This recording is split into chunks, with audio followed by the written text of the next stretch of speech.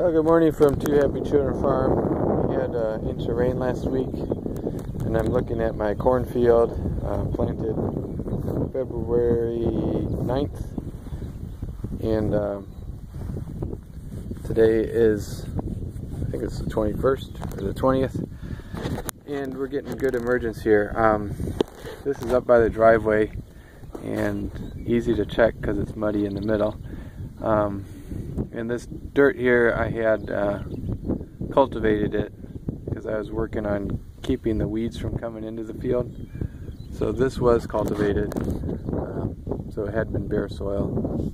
And sometimes it helps, sometimes it doesn't. Cultivated soil seems to be more fluffy, and actually my pure no-till area was getting emergence a little bit quicker. Normally I would have come out and done a flag check on this, where I put a flag in the ground next to plants that come up, and then come back a day later and put another flag in the ground.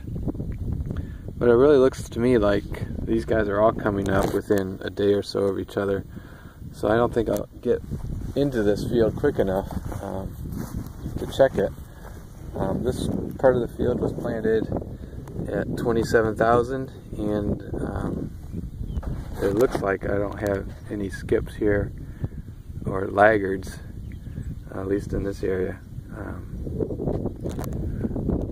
So we're happy.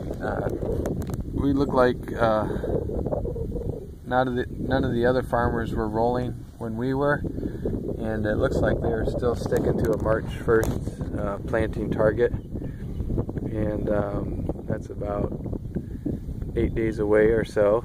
And if you shoot for that target, you might be muddying it in still because it's pretty muddy. And when I planted, it was nice and dry with 25% moisture, so I could really put the down pressure correctly and not worry about slab and anything else, or wrapping or all kinds of gunk.